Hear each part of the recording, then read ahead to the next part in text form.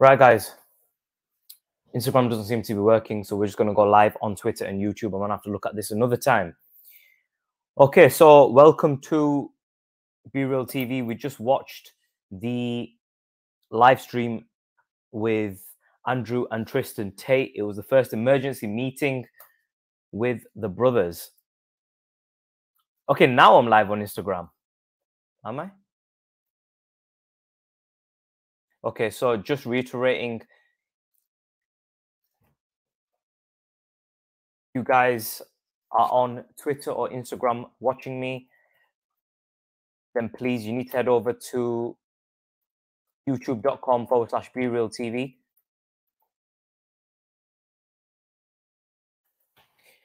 And yeah, if you want to pose any questions on there, then you can do so. So let's get into it.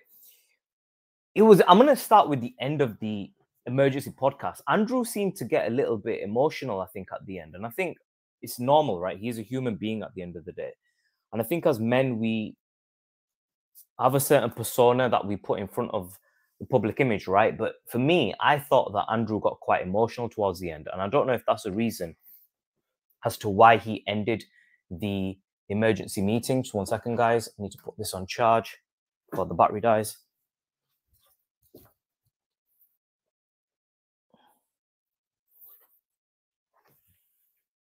Give me a sec.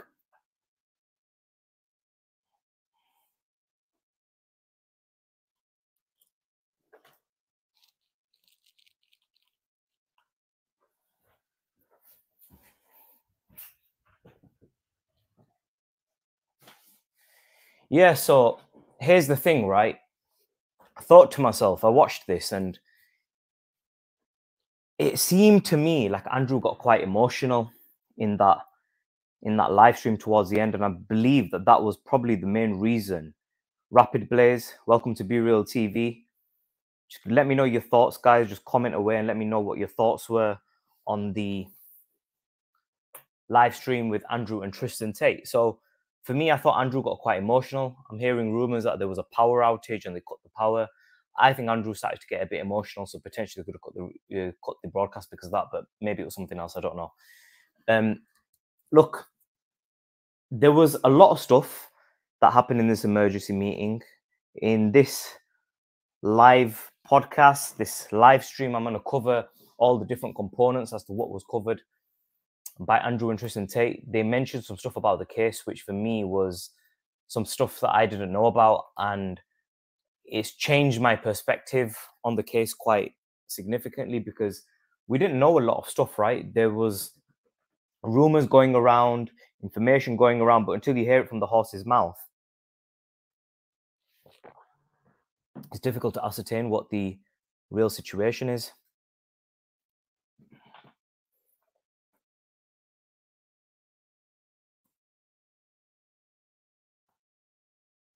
So here's what I think. First component is let's cover from the beginning. So Andrew came in as usual, topless, and Tristan came in his suit, looking all slicked out. And Tristan was drinking. Andrew obviously wasn't. Seemed to me like Andrew was a bit amped up in this emergency meeting, very emotional. Tristan, not so much, right? What's interesting about the Tate brothers is this. And please just leave your comments and let me know any questions you've got or any comments you've got about the emergency meeting. Let me know your thoughts on the Tate brothers. But for me, what was interesting was this, is that you've got the two brothers, you've got the elder one and you've got the younger one in Andrew and Tristan. And it seems to me that Andrew takes on the vast majority of the burden of the two brothers, and Tristan, as was said in that interview with shout out to Valuetainment, that Tristan has a superpower of not giving a fuck. And I think at the end of the emergency meeting, that was very apparent. Andrew was extremely emotional. He wears his heart on his sleeve, and he was amped up, shouting, expressing emotions after all that the brothers have been through. Tristan was subdued, and he was relaxed and calm. And what was very nice was this brotherhood, right, that we've seen of the two brothers. And it'd be nice if all brothers had that Tristan, I wanted Tristan to step in because it seemed like Andrew was not losing control, because he's not a person who loses control, but he did seem to go down a route. And remember, this is a live stream that they're doing after their incarceration, where, you know, it was getting quite emotional. And I think Tristan stepped in at that point and said, look, if they want to put a bullet in you, I will step between you. If you were going to go to jail, I will go in jail with you. And I think that support from Tristan is what makes Andrew and has enabled them to do what they want to do. And this brings me on to a topic about masculinity and brotherhood. It is extremely important, and I've realized this, especially as I've gotten older, that you don't segregate and leave your friends, your brotherhood behind. It's very important that you prioritize your brotherhood, because essentially it's your brotherhood that will lead you to success. You can't do anything by yourself. When you're siloed, it's very difficult to achieve anything in life. When you have a strong team, you have multiple minds working together, you will be able to achieve far greater success. If you think back to any time in your life when you've had a certain situation which you've had to tackle, did you tackle that situation by yourself, or did you make a phone call? Did you ask for help from people? Okay, all the successes that you've had in your life, were them successes solely down to you, or were they down to teamwork, down to people that you trust, down to the advice that you got from different people? Because the reality of the matter is, you can't really achieve much by yourself. So let's talk about the emergency meeting between Andrew and Tristan Tate. It took place on Rumble. I think a lot of people will not have watched this because of the application. I think had it been on YouTube, it would have had millions and millions of views.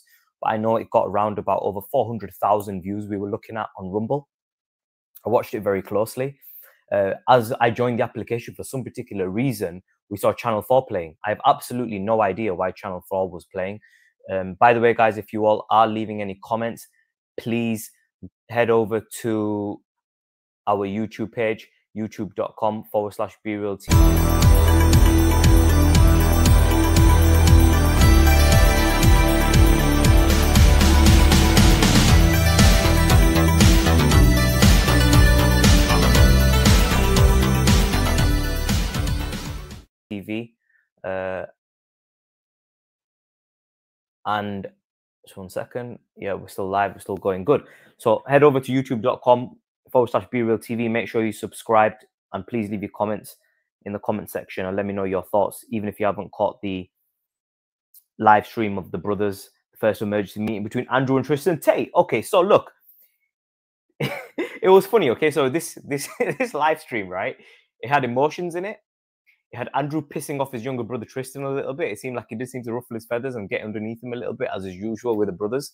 But we saw some interesting points that they made there. So let's go into it. Tristan highlighted some of the more detailed information, because Tristan was the one with the laptop in front of him, and he seemed to give the details, some of the details on the case. So DCOT, they dropped 5 charges on Tristan Tate, and Tristan was looking at 6 accounts of human trafficking, but that got knocked all the way down to 1. So 5 of the charges got dropped, and he was saying that he doesn't know how they got dropped and where they disappeared to. But I'm going to tell you the point, right, which in this particular live stream, what really stood out to me was this part about how it was actually raised in 2021. So the charges that the accusation, happened in 2021. Now, by 2021, Andrew and Tristan were already quite wealthy, had a significant net worth, and there seems to be allegations put on from the general public as well, that how do these 2 brothers rise to such prominence? How did they reach to the heights that they got to? And what's interesting to me is that a lot of people were thinking that these charges were related to some of the older videos, some of the stuff they did in their previous younger life. But when, and they were pretty, let's be honest, they were bad boys, ex-kickboxers. But the thing of it is that just because you're a bad boy, just because you're masculine, that doesn't make you guilty of a crime. And it seems that the media are portraying them in such a light, just because they were kickboxers, just because they were masculine, because they were rough, treating that like it's a crime. And Tristan actually mentioned that it was in 2021, after they had a net worth of over $100 million, that these accusations have been raised, per se, and that they apparently created this criminal gang. and were taking money from from women's TikTok accounts, and carried out this human trafficking, which is completely bizarre. Why would two individuals who are already wealthy go on to create a criminal gang at that time? When I heard that, it was solidified for me that these charges are completely bogus, that these charges are fabricated, and it is a genuine attack from the Matrix. I know there are people who feel that this attack is genuine, that there is some, eligibility behind it, that there is some truth behind these charges. But think about it. These two brothers are extremely wealthy. They're on their way to success. They're back in 2021, they were rising on the internet. They were getting exposure. Why would they put themselves in the limelight if they are making money from something that does not require exposure on them? It doesn't make any sense. You see where I'm coming from? Why would they do that? So it makes no sense for me. Why would they do that in 2021 when they've already got a significant portion of money, they're rising? Why would Andrew and Tristan at that point, when they're wealthy, they've got good cars, they're making money, why would they set up a criminal gang and set up a human trafficking scheme? Why would they do that? It makes absolutely no sense to me. Okay. Now, a lot of people felt that it was related to the old webcam business that they had. Well, according to what Tristan said, that's complete bullshit, because it wasn't. It's 2021. They made their money from the webcam business a long time ago. Now, regardless of what you feel about the ethics and the morality behind having a webcam business, it isn't illegal. And irrespective, it's nothing to do with the case. So you have to ask the question, why have these charges been raised in 2021? These are significant charges, human trafficking. It's not some small charges, it's significant, and they could be looking at some serious time in prison if proven guilty. And it seems as optimistic as they are, I think you could sense in Andrew's voice the frustration and the anticipation and the worry, the legitimate worry, that they might spend some serious time behind bars. And I think that Andrew does feel that way, that these charges are going to go through and they are going to fuck them over, basically, pardon my language. But there was some humor in the live broadcast, right? There was some humor. Andrew Tate was talking about his yoga fire. And for those of you who aren't signed up to his emailing list, there was emails going out when he was in prison. And apparently, from what I remember, he was in the laundry area and some people were trying to pick a fight with him, or there was an altercation or something happened. And he said to them, "Do you know about Yoga Fire?" Now, for those of you who don't know what Yoga Fire is, you all need to go and you all need to play Super Street Fighter on Sega Mega Drive, or any of the Street Fighters. But Super Street Fighter was the one that we had on Sega Mega Drive. You play that game and play with, was it Dalsim? So Yoga Fire, if you don't know, you need to go check it out. Or maybe you're just too young to know, but you need to figure that out. So anyway, here's the thing, right? So they've gone on this tangent in the emergency meeting, and they're talking about the case. But Andrew was quite quiet when Tristan was talking about the case, and I think that is because Tristan seems to be a bit more calmer in them situations. But I don't believe that Andrew couldn't have done so. I think that it was just Tristan's job, because in these emergency meetings we do see Tristan carrying the meeting, asking the questions, giving the facts, being on the laptop, and Andrew's freestyling a lot of the time, and that's the sort of tangent that they take with it, and that's the way they've structured it. So yeah, man, Dalsim, Rapid Blaze. Make sure you subscribe to the YouTube. Please make sure you've got your notifications on, and make sure you're following the channel. Okay, so you need to go to the bell notification icon, Rapid Blaze, if you haven't done so already. I think you were on our previous live, right? So here's the thing. Okay, here's the thing of it. Just give me a second.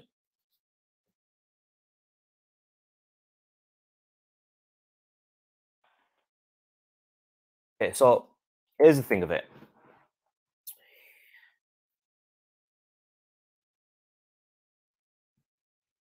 They talk about mind control and the mind being free. Now, the mind is an extremely powerful tool, okay? And I want to talk about this a little bit. We're going to cover each point one by one that Andrew and Tristan raised. We're also going to talk a little bit about the interview that took place with Valuetainment. So for those of you who don't know, Valuetainment has been rising exceptionally under the watchful eye of Patrick Bet-David. Now, he's made his money outside of the world of social media anyway. But Patrick Bet-David has been excelling in the world of YouTube, and they've got their own website and their own platform, which is Valuetainment, and it's offering an alternative to the mainstream media. Yeah, it's offering an alternative. Now we see the likes of Tucker Carlson, who's shifted from Fox News over to Twitter. The fact that Andrew, after the BBC, went to Valuetainment, and Valuetainment did a far more in-depth, overall better rounded interview with Andrew Tate, speaks a lot about the BBC, because the thing's this, the BBC, okay, did a terrible job, and they went in with a straight hit piece, and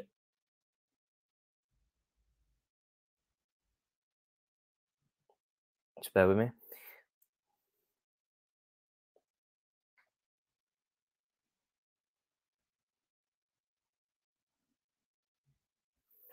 Okay, so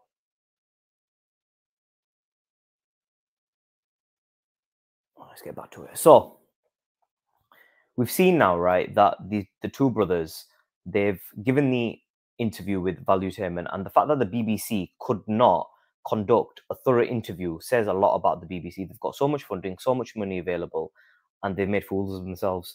And Valuetainment carried out an extremely in-depth interview with them, where they asked them questions about his religion. They asked questions, a few questions about the case, what they could.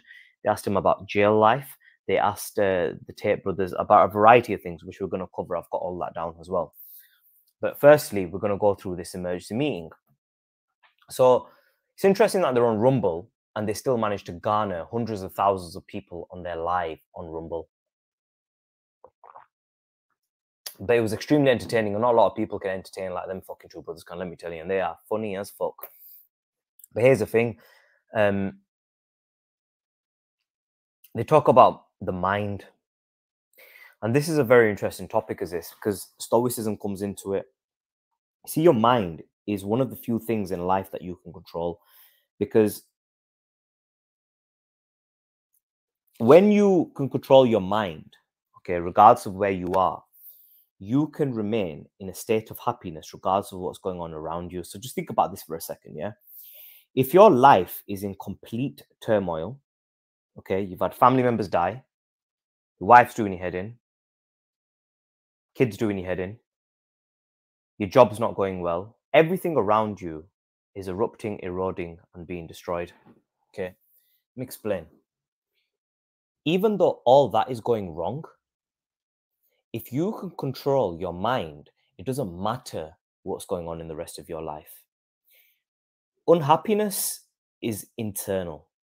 It is what you make of it. Your mind is what determines whether you are happy, whether you are sad, or whether you are angry. It is your mind that turns that information on the outside world internally. It's what internalizes these outside issues that you face. So happiness, unhappiness, anger, all your emotions can all be controlled by your mind. And this is what Andrew and Tristan talk about, is Stoicism. So basically, let me tell you about the philosophy of Stoicism in a nutshell. Some of the components to Stoicism are reflecting. So let's say, for example, you're about to go to bed. If you're about to go to bed, before you go to bed, it is important that you reflect on your day. Think to yourself actively, how did my day go? What did I do right? What did I do wrong? And what could I do better? That is the only way that you are going to get any better in life. If you don't reflect on yourself, if you don't reflect on your day, your actions, you are not going to get any better. And this is the thing what these two brothers talk about, particularly Andrew. He says he doesn't read. I find that a bit difficult to believe, because he has an in-depth understanding of philosophy. A lot of people don't read philosophy nowadays. But philosophy comes from great philosophers from old, okay? And whether it was a great leader of Rome, Marcus Aurelius, or if it was the likes of Al-Ghazali in the Islamic world, or Plato, philosophers spent their lives dedicated to philosophies in the way in which you live your life. And it is these men that mastered the art of the mind, what to do with the mind, how to live your life, how to act, and how to carry yourself for a life that is happy and a life with purpose, with morality and ethics as well. So, you know, people talk a lot about religion. In religion, particularly Islam, it is difficult to ascertain the correct information, and the same applies to Christianity, to ascertain the correct information from the different sources and apply that to your daily life, because I'm a young man, only been on this planet 30 odd years. Okay. For me to be able to ascertain information, understand everything about life from text is very difficult. Therefore, you should go to people who are well learned, who spent their life studying and read countless books, lived life, and you take from other people. That's the smart, intelligent thing to do. That's why reading is good, because you are summarizing information from another person's eyes. When you watch YouTube videos and you watch good YouTube videos of people who have had success, you will be able to ascertain their brains and their knowledge much more quicker than you would through a book. But basically, the trick here is to go and try and find great men to learn from. In today's day and age, people ask a lot of the time, why are you obsessed with Andrew or Tristan? I'll tell you why I followed these two men very closely. It's because in today's day and age, there are very few men who have been able to find success in all metrics: physical, spiritual, mental, and financial. You will often find most people have success in other areas of life, maybe 2 out of them, maybe 3 out of them, but very few have been able to achieve success in all of their metrics. Andrew Tate is the type of person who you should follow. The reason being is because his lessons in life will help you become the best version of yourself. So they also talked in this emergency meeting about influencers. Now, this is the thing. These influencers in today's day and age, I'm not going to name them. In fact, I will. Your Logan Pauls of the world, Jake Pauls, KSI. These people are genuinely clowns. They make clowns themselves and they've made a successful living, but they're genuine clowns.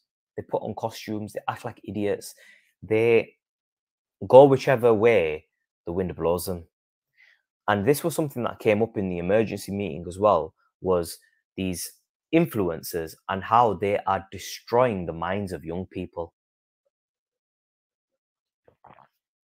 After hearing this shit, right, that these allegations were brought up in 2021, that solidified for me that the allegations that took place happened in 2021. That solidified for me that these allegations for me are bogus. I really genuinely think they are bullshit. If this was back in 2017, 18, that they did something before they gained prominence, before they got rich, it would make it more believable at least. The fact that it's 2021 honestly shows to me it's bullshit. Okay. So question for you guys. Do you all feel that the Tate brothers are genuinely guilty? Or do you have any doubt in your mind if they're guilty or innocent? Because I truly don't believe that the Tate brothers are guilty in any perspective. I think it's complete bullshit. So look, here's the thing, right? We were talking about the mind and philosophy. So when they were locked up in jail, it's the true test of a human being because your mind can go crazy. I've had times in my life where I've lived alone for significant periods of time. And when I was younger, I struggled. The reason I struggled was because I've never lived by myself. And most of the problems that we go through today are because we can't control our minds. And when our minds are free to wander and you're not doing anything, you're not busy, you're not occupied with something, you're not around other people, your brain has free reign to go into places wherever it wants. And that is dangerous because when you allow your mind to do that, right, it's going to go into places where you don't want it to go. It will think about things you don't want to think about and it will obsess and it'll go through this door, then that door, then that door, until you're in an area in your brain, you're thinking about things which will drive you completely insane if you let it. Okay. Tate is a fucking, Tristan is a fucking living legend, and so is Andrew. I do believe that the Tate brothers are fighting this battle, which I feel really sorry for them because I do think they are a force for good. They're giving, what is it, £25 million a year to charity through the Tate Pledge, which is very impressive. Okay. But back to what I was saying. So the two brothers, they've gone to jail, and because they've got this mindset of stoicism. They've got a mindset which is, from what I can see, apparently pretty much unbreakable. But that's going to really be tested. I think it's really going to be tested. And they said this as well in the podcast, that they spent years, Tristan said this, that they spent years preparing. Tristan spent years preparing. So what does that mean, they spent years preparing? Well, you know, nowadays, we live our lives in a manner where we live our lives in a way where we think everything is going to be hunky-dory for the rest of our lives. But what people don't understand is this. Your life, if you think about it, it doesn't go in a linear path. You could go linear downwards, you could go linear upwards, but that's not the way life works. What actually happens is this. Hear me out, listen very carefully to this, pay attention. Your life goes through peaks and troughs. Okay, so sometimes you're up, okay, you're with that beautiful girl, life's going amazing, mom and dad are alive, everything's going fantastic, and then bam, someone dies. Boom, 2, 3 months, you go on this absolute slump. You go down in your life.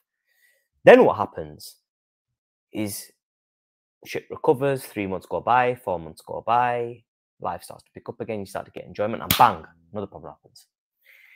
And then what happens is these issues ripple through your life because you don't fully get over this problem. You don't get fully over this problem. And they start to mount up until something really bad happens to you. And then what happens is the ability to be able to enjoy yourself in life becomes harder and harder. See where I'm coming from? Because the people that you love, the innocence that you have from your youth starts to erode. Life becomes tougher as a man, particularly as you get older. You have moments of happiness, but you have many moments of sadness.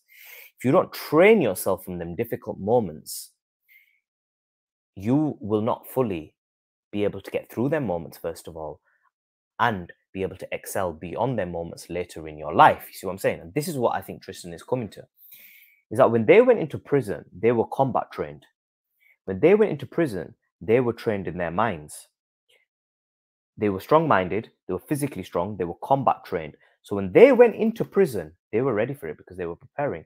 Now, had they been, okay, they're big guys, and yes, they are ex-kickboxers, but if they weren't in shape in prison, I'm sure it would have been a totally different experience for them. But they're two brothers who are units, and this goes down to your life, right? It goes down to my life. Are you in shape mentally and physically and financially? Because they also talked about this. They talked about, and I'm jumping from topic to topic here, but they also talked about if you got locked up tomorrow, something happened to you tomorrow, and if you don't live a life where you're extremely top of the ocean, top of the world, bottom of the ocean, you could still have a moment in life where you crash, because you could have a situation where you're involved in a car crash and you're physically impaired. You could have a situation where you get fired from your job. Mentally, you get eroded. Something happens in your life. Imagine this. Let me put something to you. Sure, most of you have either a mother or a father. How would you feel if your mother and father were no longer in this world? What would that do to you mentally? What would it do to you mentally? I'll tell you what it would do. It would fuck you up. It would fuck you up so badly, right, that you would never truly be repaired from it. You'll never truly be repaired from a death in your family, okay? Imagine if you're married. Imagine you got a kid. Imagine that your child died before you. Imagine that your wife left you for another man. Imagine that these traumas and problems hit you as a person. Imagine your job got taken away from you and you were unable to provide and became bankrupt. These are all possibilities. Imagine your leg broke, right? And this is the thing. Here's the thing. They are talking about being prepared for the worst aspects of life because nobody really truly prepares for the worst aspects of life. Everybody lives life. They go through life expecting the best. You should go through life expecting the worst and hoping for the best. You heard that saying, right? And the reason is because you need to live a life that is happy. You shouldn't live a sad life, but you should live a tough life where you are hard on yourself and you excel to the epitome of what you're capable of. And a lot of people don't do that. The reason I look up to Andrew and Tristan is because they are men of caliber who have reached the epitome of what they are capable of. Are they perfect? No. Do I agree with them on everything? No. But it is their lessons which they teach, which a lot of other people teach, like Jocko Willink.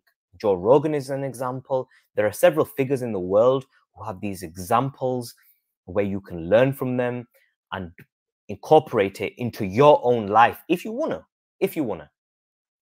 So that's the reason I look up to them. And this is what it means to be prepared. You should be prepared for them hard moments, because there are people who are in marriages and they let themselves go. They're in a long-term relationship and they let their bodies deteriorate. And remember something, your body remembers every cell that you ever gain. So if you get up to 220 pounds and you gain fat, you could lose all that weight and go drop all the way back down to 170, 180 pounds. But your body will remember every single fat cell that it gained, and your natural body will go back to that weight. So if you are out of shape right now and you've got a lot of fat on your body, remember every fat cell that you gain, even though you can burn it, your body will go back to that natural state. Okay, so if you get too comfortable in your relationship, you're too comfortable in your life, you reach the point where you've got a roof over your head, you've got a decent car, you know, maybe you don't have a Ferrari or a supercar, but maybe you've got a Mercedes parked outside, right? Maybe you've got a Porsche parked outside, maybe you've got a BMW parked outside, but you're at a level where you're happy and content and comfortable. Don't forget that in a split second, life can change for you and everything can be taken away. And we've seen this with the Tate brothers, right? Where they were on top of the world, and from being on top of the world, they have had everything stripped away from them, and life's become very tough for them now. And they're handling it because they were ready for this. So it's very important that the lesson that you take away from the Tate brothers here, especially in this live stream, is be fucking prepared for the worst case scenario. So let's talk about some of the other stuff. Okay, so we've been talking about this. So they talked about the mind, about how the mind was free in prison. They talked about how they spent years preparing for it. And they then released the most funniest fucking video ever. So Andrew Tate's talking. He's like, okay, so I've got this fan, right? I've got this fan, and she waits for me. She's so supportive. And I'm thinking to myself, who the fuck is this fan? I thought, you know, I've seen a few videos of a few women approaching Andrew and stuff, right? But who the fuck is this fan that he's talking about? And then boom, a video appears of the BBC interviewer, Lucy, right? And it's got beautiful love hearts everywhere. Love hearts are appearing. They've got that song on, right? Which I can't remember who the singer is. So it's, you know, she's saying, why you so obsessed with me? And that music's on and the love hearts are appearing. You see Lucy stalking Andrew wherever he goes, which was the most amusing, funniest thing ever. I really didn't expect that. It was fucking hilarious. But this is the thing, right? Andrew's ability to be able to entertain you, to drive emotions out of you, is what has led him to the success that he's gotten to. Now, you see, I was watching the video on Netflix of the series of Arnold Schwarzenegger on Netflix. And you know, in life, when you go through life over the years, you will start to see that Andrew and Tristan will no longer carry the same clout that they carry now. Everybody has a peak and a trough, and they go up and they go down. If you go back a few years ago, the main men were the likes of Sly Stallone, Arnold Schwarzenegger. These were the alpha males of that era, right? Jean-Claude Van Damme, Steven Seagal. Do you remember these guys? Mike Tyson was top of the world. Tupac Shakur. These people these social media, well, not social media, these icons, these cultural icons, whether they were the pinnacle in hip hop, boxing, or any other realm. Andrew and Tristan are the men of today. They are the culture today. That will change. I promise you it will change. Somebody else will come. But it's funny, right? We always have been drawn to these masculine figures. And I was watching the rise of Arnold Schwarzenegger, and his story is phenomenal. What he achieved, he became the governor of California. Think about that. He became the governor of about 40 million people. The UK population is what 50 to 70 million? I don't know the exact number. But think about that. Arnold Schwarzenegger became the fucking governor of California. He was an ex-bodybuilder from Austria, came to the United States, worked his balls off, right? And became the governor of California. Think how fucking insane that is, how hard he worked. If you don't look at his lessons, you don't read his books, you don't try to learn off Arnold Schwarzenegger, what the fuck are you doing in your life? it is imperative that you have role models and idols to look up to for success. Now, obviously, from a religious perspective, I do believe you should look at the prophets like Jesus and Muhammad, peace be upon him, and so on and so forth. But in today's day and age, right, instead of watching bullshit, follow these people who are successful. Follow the likes of Sly, follow the likes of Arnold, follow the likes of Andrew Tate, because you will quickly start to see that the things what have made these guys successful is the same things, right? They will work on things, their soft skills, which you have never spent a fucking day working on. Okay, I'll be honest, I've been trying really hard, and I think when I was younger, I wasted a lot of time, which I wish I didn't. But if you right now are in your early 20s or mid 20s or even late 30s, whatever age you are at, you should try to become the best version of yourself. There's always fucking time to pick up a book and read a book, right? There are some fantastic books you can read, fantastic books. 48 Laws of Power is one of them, right? And this is the thing. Yeah, Jeffrey, I agree with you. Masculinity is a rarity these days, especially intellectual masculinity. It's always been a rarity because there's a lot of fucking idiots out there. And like I said to you, the thing that is unique about Andrew in today's day and age is that Andrew and Tristan have excelled, in their words, in all realms of human endeavor. There are few people in today's day and age who carry the physical prowess of them 80s superstars like Arnold Schwarzenegger, Sly Stallone. Okay, few people carry that physical authority. There are few people who carry mental astuteness like Andrew Tristan, and there are even fewer people who have the spiritual and ethical elements like Andrew and Tristan. And this is what I really like about Andrew and Tristan, which even the likes of Sly and Arnold don't have, is Arnold and Sly aligned with the Matrix when it came to their beliefs, their political affiliations, and what they did. Okay, they basically sold out, did whatever they need to do to get to the height of their success. But great people like Bruce Lee, great people like Muhammad Ali, great people like Michael Jackson, you notice that these people were anti-establishment. Michael Jackson was anti-establishment. Tupac Shakur. Z, let me touch on this. So if I get into, so we've got a comment here saying, if I get into my too masculine mode, I'll kill the next one who tries to violate. This is the issue I have. So let's talk about this issue.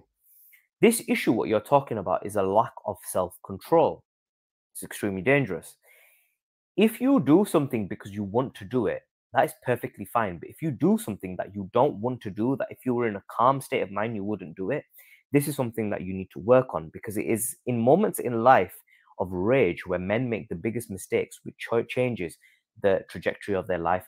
5 seconds in your life, 5 seconds in your life can change the next 50 years of your life. Let me tell you what I mean.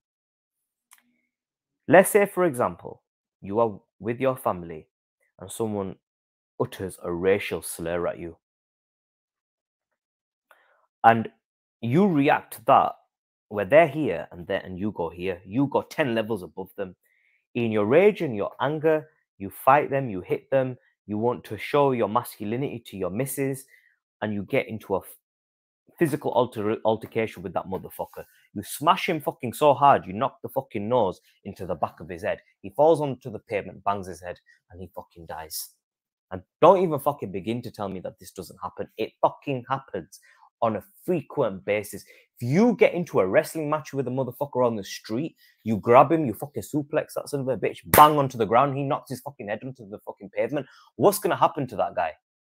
You could fucking die. You punch a person, you learn how to throw your fucking hands. You throw with some good authority, with the knuckle, pierce it into his chin, knock him on the ground. What could happen to that individual? That person could die. Then 5 seconds could change the trajectory of your fucking entire life. That is why it is imperative that you learn some philosophy in your life. Philosophy is what teaches you how to control yourself, how to live your life.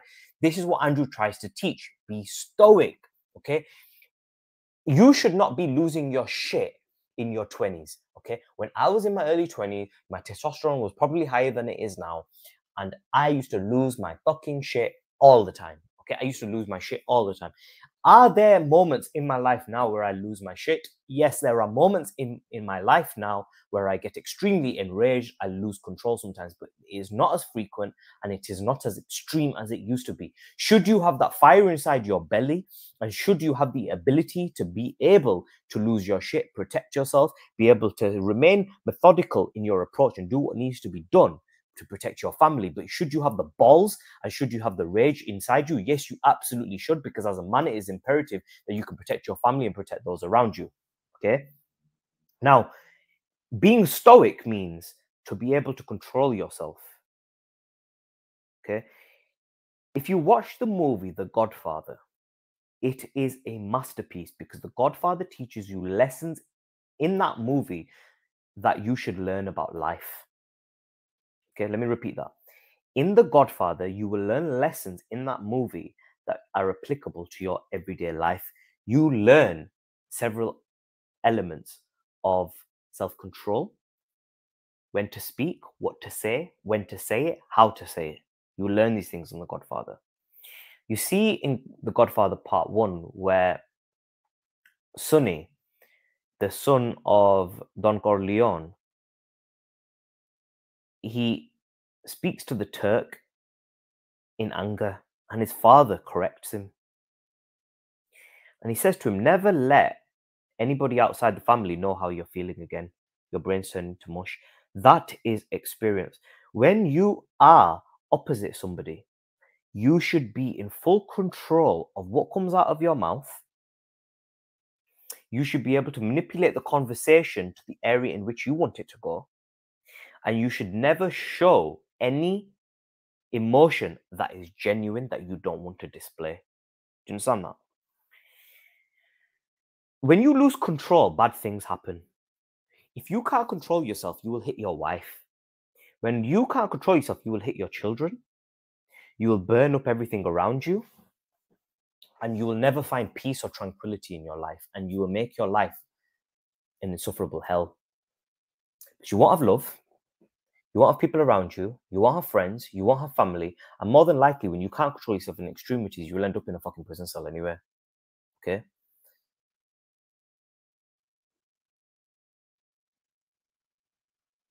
So this is the thing. Andrew teaches Stoicism.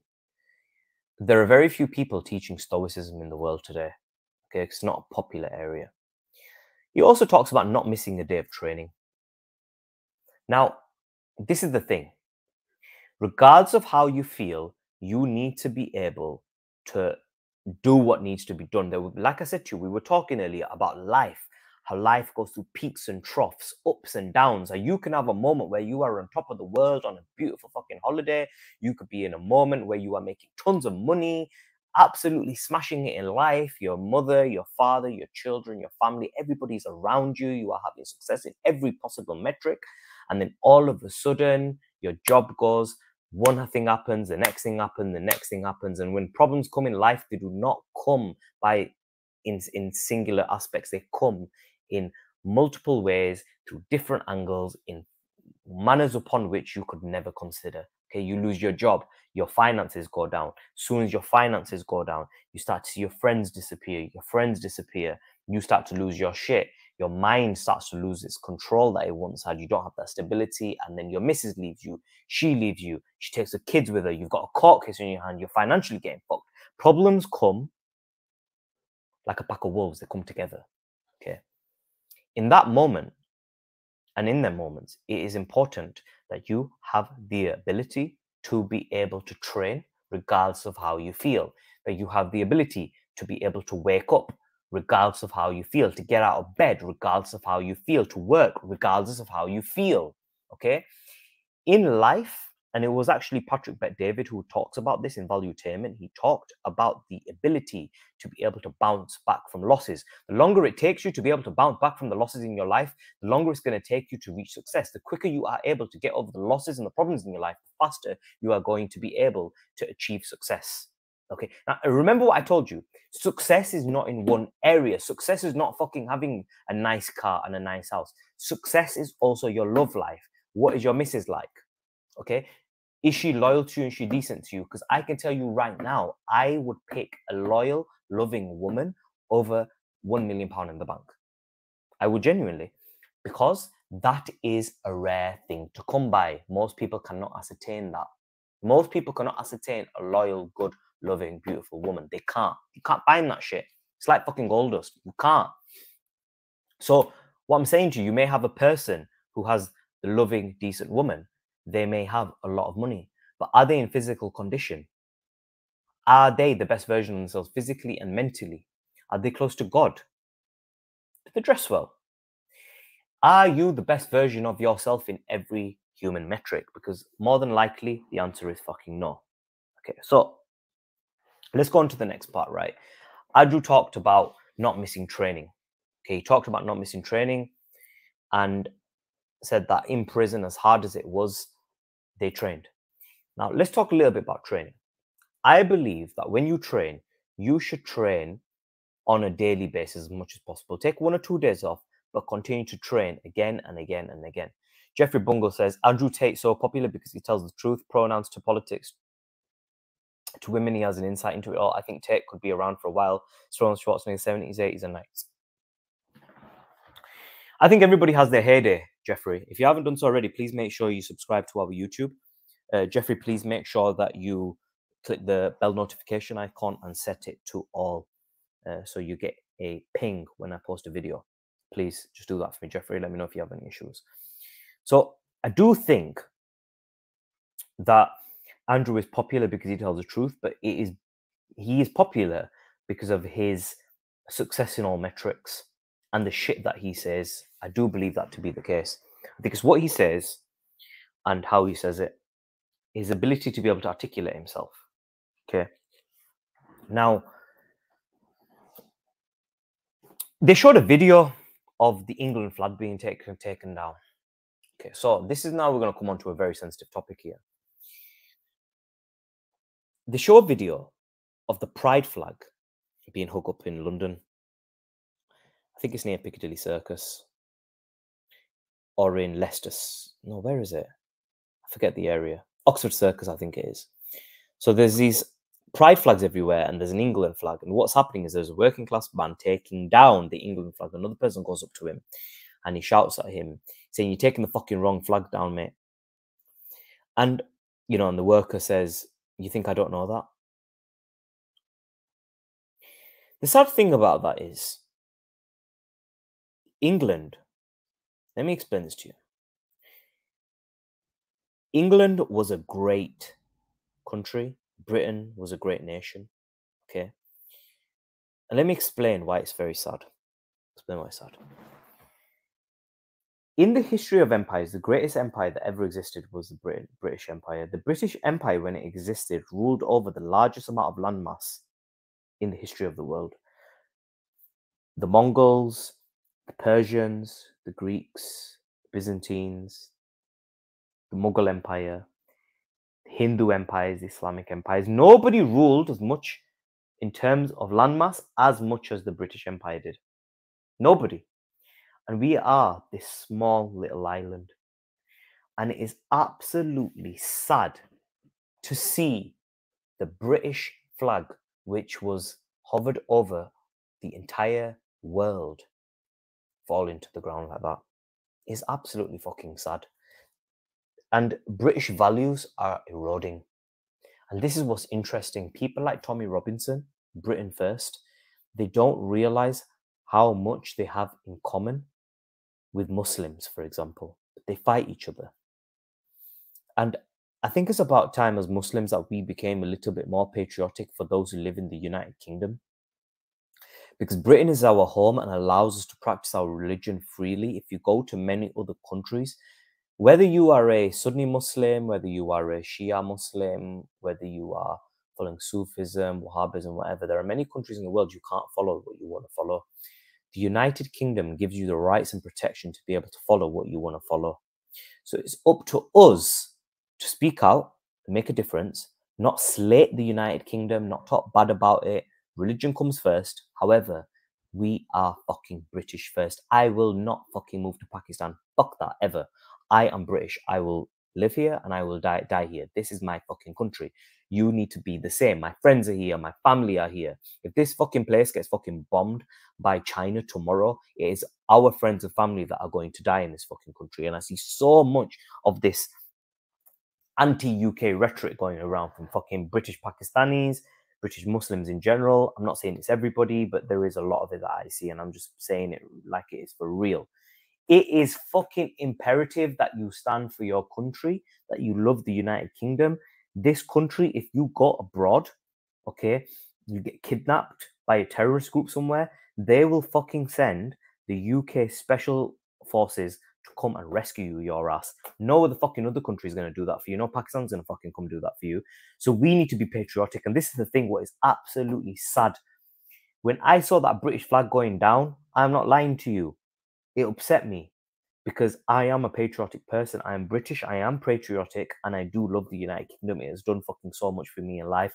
But the UK has changed its fucking values so much and people don't like it. Nobody's standing up to it. Nobody's saying shit about it because we can't say shit about it, because if you say something about it, you will be fucking penalized for it. And this is what Andrew and Tristan were talking about. They showed this video of the UK flag going down, pride flags were there, and it's just fucking absolutely sad to see the removal of a flag like that. And you know what it is? I'm not against adults living the way they want to live. I don't have, let me firstly say this. I don't have an issue with a gay person being gay. I don't have an issue with it. It's not my problem. I believe in letting people live as they want to live. Okay. Right. Shuaib Akmal, UK shithole, inflation, crime, and corruption. Right. Let's tackle this. Okay. So let's talk a bit about the UK. So we're on the topic here. So we're going to go through all these topics that Andrew and Tristan mentioned.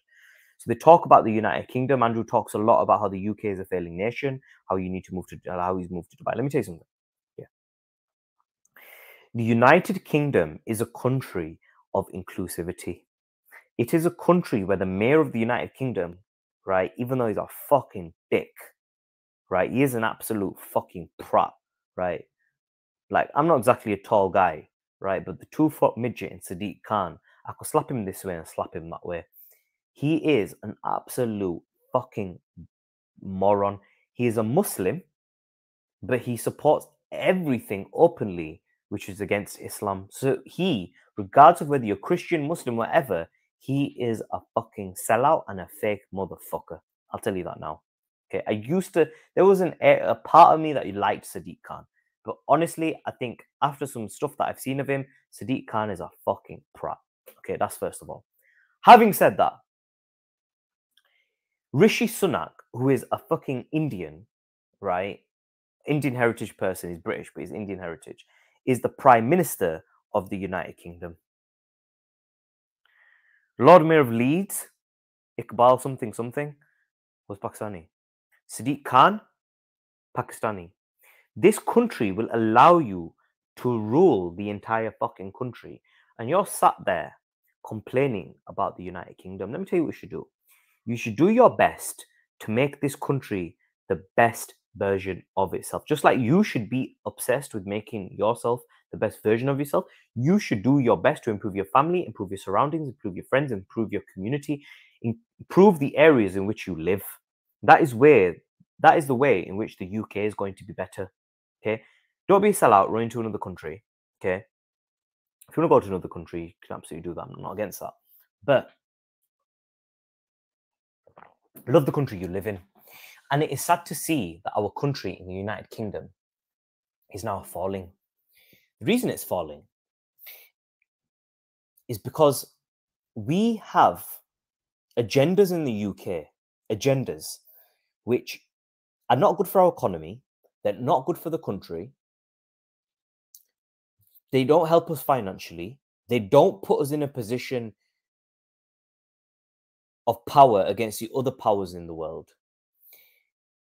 And they fuck our country up because, let me explain this. The United Kingdom is no longer on its high horse. Europe and America are failing economies and failing nations.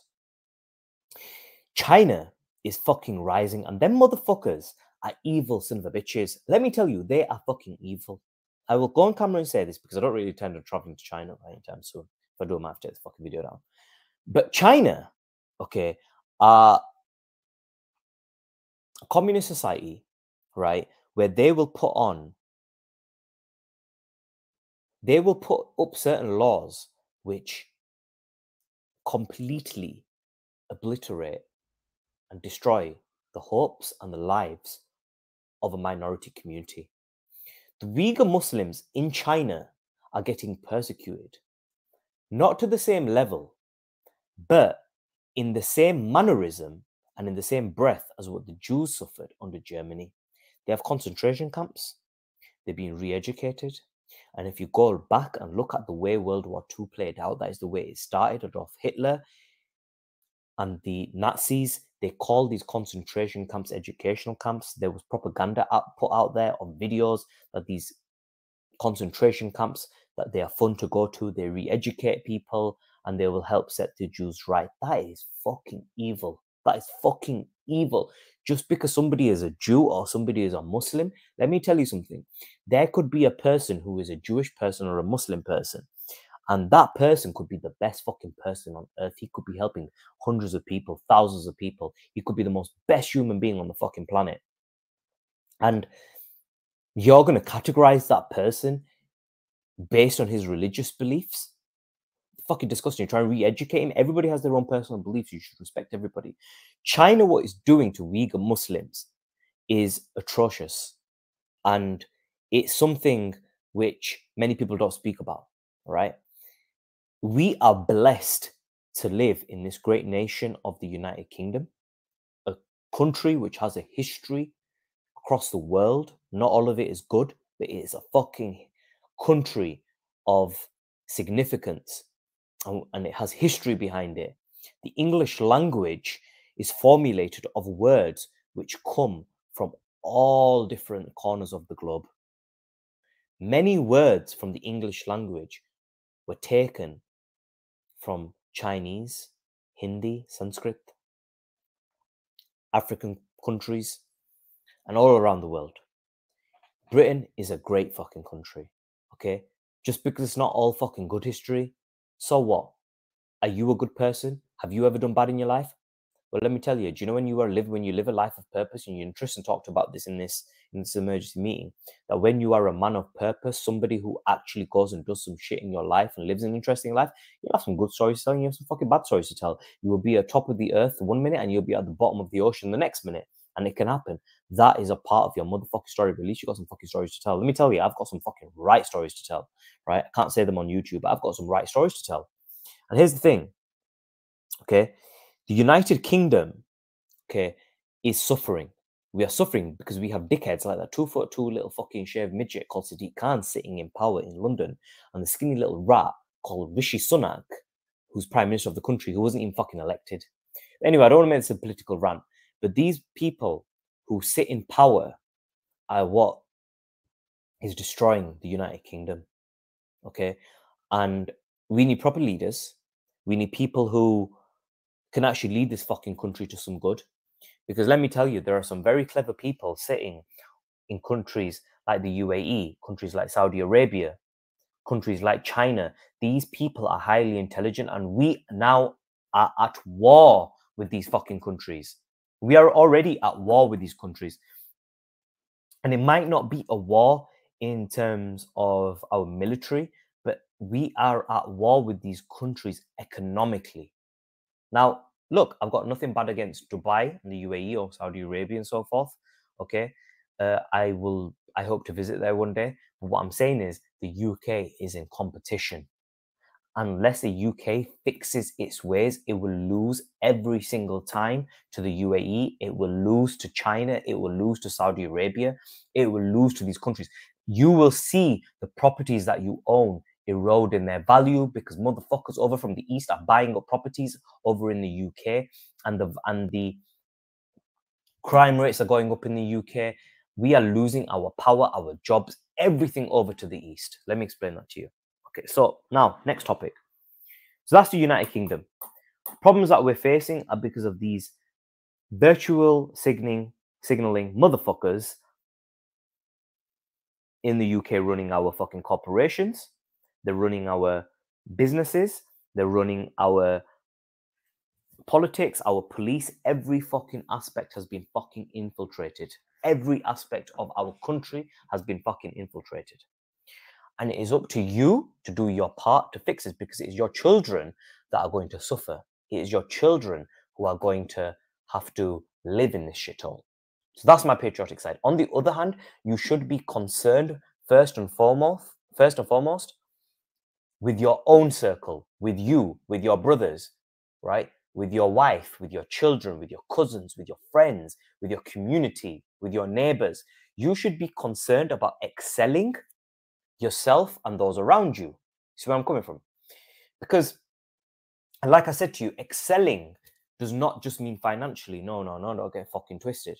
You could excel financially, but if you marry a woman who is a fucking degenerate woman, we don't have to explain what a degenerate woman is. If you get married to a degenerate woman, then you are a fucking degenerate yourself. And it doesn't matter if you've got £10 million in the bank.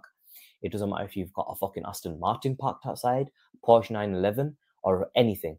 It does not matter the amount of wealth that you hold. It doesn't matter if you're fucking physically built like a fucking tank. It does not matter. You are still a fucking loser. See my point? Success comes in all metrics of life. If you are not successful in all metrics, you have not achieved. Okay? Hold yourself accountable and look at yourself in the mirror. And this is what the message is in this video here. Look at yourself in the mirror. Be the best version of you in all aspects. Do not neglect any aspect. Even if that aspect is being nice to people. Are you a nice person? Do you help people? Do you help those around you? People who are less than you, who cannot do anything for you, do you give them support? Do you give them your time? Do you give them love? Are you a good person? Because if you're not, you're a dick. That's the reality. Do you follow the principles which have been set out for you by people like the greatest men on planet Earth which have ever existed, like the Prophet Muhammad or Jesus? Do you live like that? Are you nice to people? These are the metrics which measure success. It is not solely happiness, because when you die, how happy you were in your life is not going to be the sole component of what will give you satisfaction. When you're on your deathbed, what is it that you want to think to yourself? You'll be thinking to yourself, first and foremost, what's going to happen to me after I die? Did I live my life where I spent it in fear of my afterlife, or did I live it in personal pursuit? Did I live a life of purpose where I could say I help people?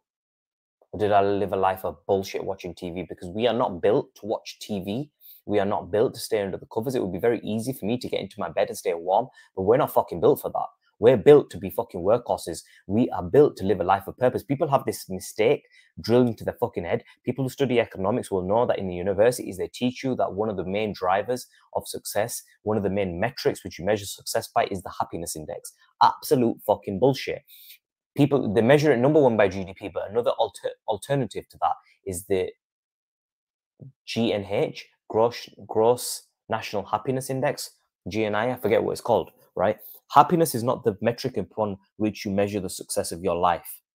Your life should be tough, it should be difficult, and it should be filled with unhappiness, because that is how you live a life of purpose. Your aim should be to live a life of morality and purpose, so that when you are gone from this world, you can genuinely look back and say to yourself, I lived a life of purpose, and you left something behind.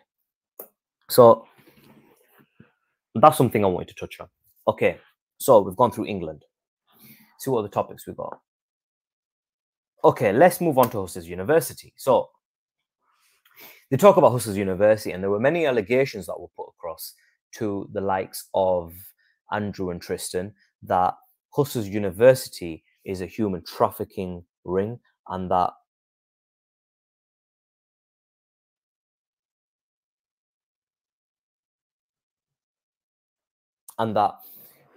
they are teaching in Husserl's University how to human traffic, basically. Sorry if I got that miscued. I was just checking something on the stream. So just again, if you haven't done so already, please make sure that you subscribe to the channel. Please make sure you're following me, and the most important thing is that you set the bell notification icon to all. Please make sure you do that, guys. So look, here's the thing. With Hustlers University, I have actually heard of people taking Hustlers University. And I'll tell you something. If you are a young man, Hustlers University will teach you things. I heard they have a personal trainer in there. Yeah, I'll tell you how much it fucking costs for a personal trainer. Personal trainers in today's day and age will charge you £30 to £50 per session. They'll take you to the gym. They'll teach you how to do a few exercises. They won't teach you what the exercise is about. They won't teach you about diet. They won't teach you fuck all. And they will charge you £30 to £50.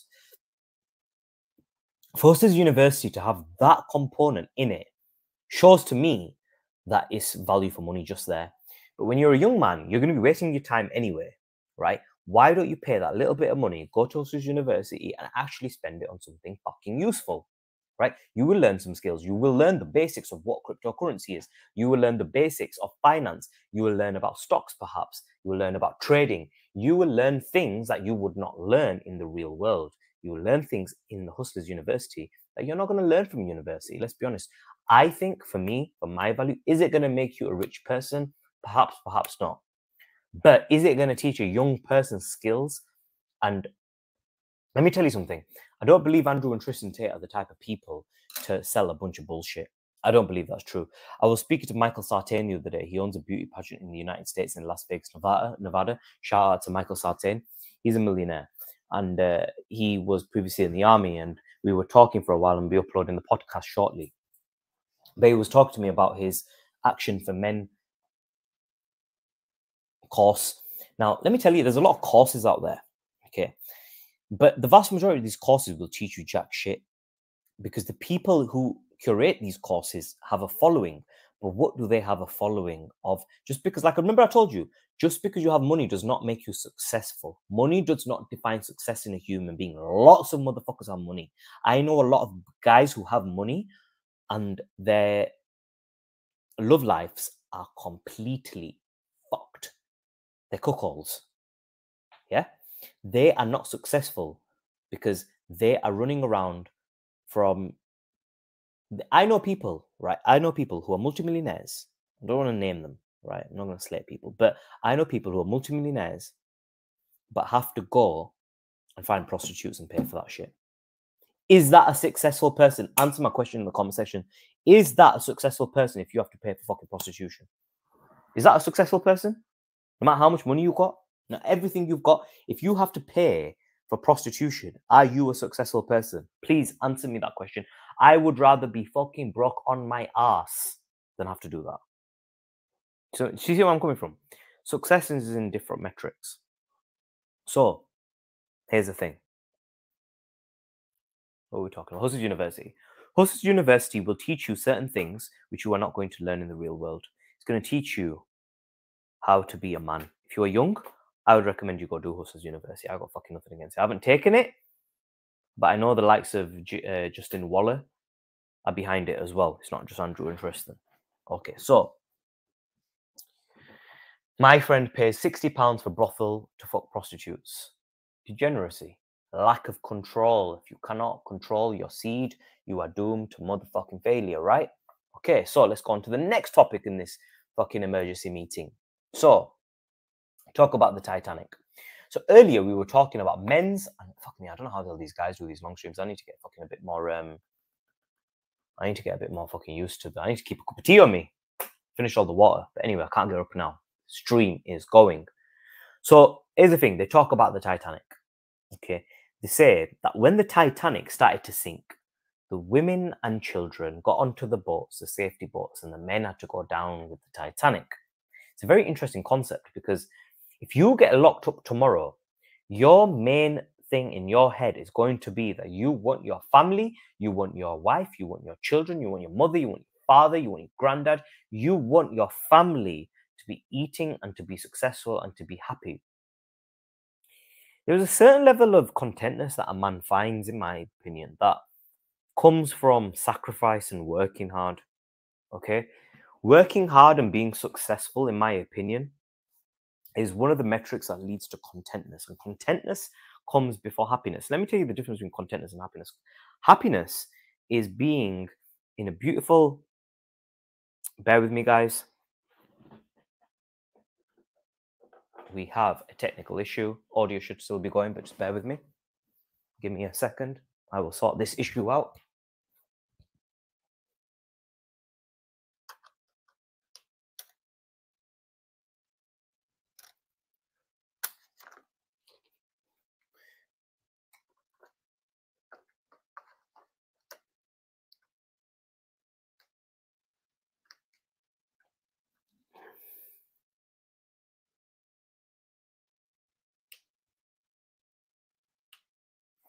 Right, should be coming back on in a second. Bear with me. Right, okay, we are back. So we were saying, I actually had it plugged in, don't know why it's died, but I had a backup battery, came prepared for this one. So we were talking, right, about living a life of purpose. When you want to live a life of purpose, okay, it's very different to living a life of happiness. Happiness will not give you contentness. Contentness and purpose and happiness are two different things. Living a life of purpose and contentness is sacrificing yourself for the greater good. Now, let me explain what this means. In life, men have always sacrificed themselves in war for a purpose. And, you know, it's interesting that a lot of people, they don't live like that. They live, you know, for the day, they're driving around in their cars, they're chilling out, doing whatever bullshit they want to do. And they're going on holidays, Ibiza, they're going to Dubai, chilling out. Okay, I'm not saying you can't do that. I do think you should be happy in life. But ultimately, in my opinion, men are happiest when they are busy in their purpose. Now, there is a book. I don't have it here. Do I have it? No, I don't have it here. But that book is called Mastery by Robert Greene. I always talk about this book. Mastery talks about, let's see what Mastery talks about. It talks about find something in your life where you get completely lost in it. Find your goal and your purpose and find what really fucking makes you tick. Find what when you do it, you lose all elements of time. Okay. You lose the dynamic of where you're at, what you're doing, and you just find 2 hours go by, 5 hours go by, 6 hours go by, and you get obsessed with it. Because what happens in them moments is when you find something like that, you become a master at it. Let's take, for example, Michael Jackson. Now, they also mentioned in the emergency meeting, Michael Jackson, he said, right? Andrew said, what did Michael Jackson say? They don't care about us, but we're going to come on to the Matrix in a second. Okay. We talk about they don't care about us, Michael Jackson, but let's look at Michael Jackson. So Michael Jackson, he started his career at the age of 5 years old with his father. So Michael Jackson's dad, Joe Jackson, I believe he's passed away as well, may they all rest in peace. Started Michael Jackson off with his brothers, and he took him to Berry Gordy at the tender age of about, I think it must have been between, I think it was like 5 years old, and Michael Jackson was there singing and dancing like James Brown. He had this natural flair and talent blessed to him from the God above. And what happened there was this, is Michael Jackson, within a few years, okay, sang the songs like Ben, I Want You Back, ABC 123, Who's Loving You, and these mega hits, right, of the Jackson 5. But he stuck at it. And in them days, it was the 1970s, I believe, you still had the likes of Elvis Presley, and black people hadn't really, anybody of color hadn't broken through to the mainstream. And what Michael Jackson did, he revolutionized the fuck out of it. This is why they hate Michael Jackson. Because Michael Jackson focused, he created the Off the Wall album, which had the tracks like Don't Stop Till You Get Enough, Off the Wall, Rock With You. But it was still black music. Do you know what I mean? Bouncy black music, right? And then what happened was he released Thriller. When he released Thriller, he went on to MTV. He was the first black artist to feature on MTV. When he came on MTV, he smashed the fuck out of it. Overnight, he broke all them motherfuckers' records. He broke the Beatles' records. He broke Elvis Presley's records. And by the way, don't even for a second think that I'm insinuating anything bad against white people. Absolutely not. My best friends are white and Caucasian. What I'm saying is Michael Jackson broke down the barriers. And he broke what the traditional norm was at the time, because there was a stigma against black people. And how did he do that? Well, he was in one area, he focused in one area, and he went from here to here to here, focused, and he built a back catalogue of music. Now, if you look at Michael Jackson's music, you look at Dirty Diana, it's rock music. Okay, you look at Billie Jean, it is pop music. He has even components of reggae in his music. Want to be starting something? African chants. So what he became was a master of his craft, mastery. We see it in certain artists, Pablo Picasso and so on and so forth. They stick in that. Leonardo da Vinci. Leonardo da Vinci, if I'm thinking about the right person, hopefully I'm not talking shit here, but Leonardo da Vinci, what he used to do is fascinated by the human facial structure. He started studying smiles, he studied human anatomy, and he stuck in that field and eventually became an artist and became one of the most well-known artists in the history of humankind. And this is what mastery talks about. Find what you love, find what you get lost in, focus on it, and eventually over years you will become a success. You will go through this door, but then you go through that door. You'll enter the house through this door, you go into this door in the house, and before you go through, and then when you go through this door, you go through that door. Let me tell you, as you get older, you will start to see that by focusing on a particular craft, you will find success and contentness in your life, and you need to dedicate your life to work and purpose and building something. It will give you a satisfaction like nothing can give you. Achieving goals, working hard. We see it in the likes of Tyson Fury, where Tyson Fury lost his mind because he didn't know what to do with his life. He stuck to boxing, which is his craft, and he's found his purpose. And this is why boxers go insane after boxing finishes. So, back to what we were talking about, Titanic. It is your purpose to go down with the ship whilst the women and the children go into their safety boats and they sail and live happily. And this is what's sad, but this is what Andrew and Tristan were talking about, right? They were talking about living a life of purpose and sacrifice, even if it means that they live a life in jail. So that's another area that we're talking about regarding the Titanic. We spoke about stoicism, okay? And we're going to come to the ending of, what time are we on? 10 past 12. Yeah, we're going to come on to the ending here. So the sad part was the ending where Andrew Tate talked about what's he going to do in his life. Is he going to live his life like a pussy, or is he going to and be a martyr? Or is he going to live his life like... Sorry, let me repeat that. Is he going to live his life, calls himself the top G? What's the story of the top G going to be in 50 years?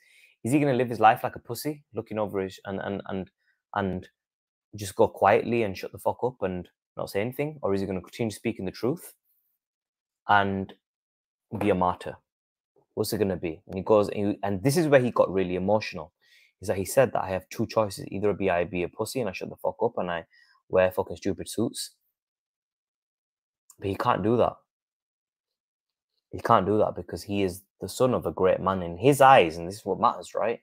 Sometimes I think to myself as well, you know, who am I? Who are my ancestors? I know some stories of my granddad. And it stops me from doing certain things. It makes me do certain things. When I think about what my bloodline is, who other members of my family are, I can't be a pussy. And I have to be a man of purpose. And I think that Andrew is sad, right? But I think Andrew also feels this, that he has to be a man of purpose. And I think this is where he got very emotional. And it was lovely to see his brother Tristan by his side, saying that I will sit with you in jail and I'll stand in front of a bullet. They'll have to shoot me first before they shoot you. And his brother was there with him. And that's the thing. His brother is there with him until the end. On that one, we're going to call an end to this live broadcast. I hope you guys enjoyed it. I'm sure there will be many more to come. My apologies for the slow start. I will continue to do these. And hopefully I'll schedule them in a bit more better next time.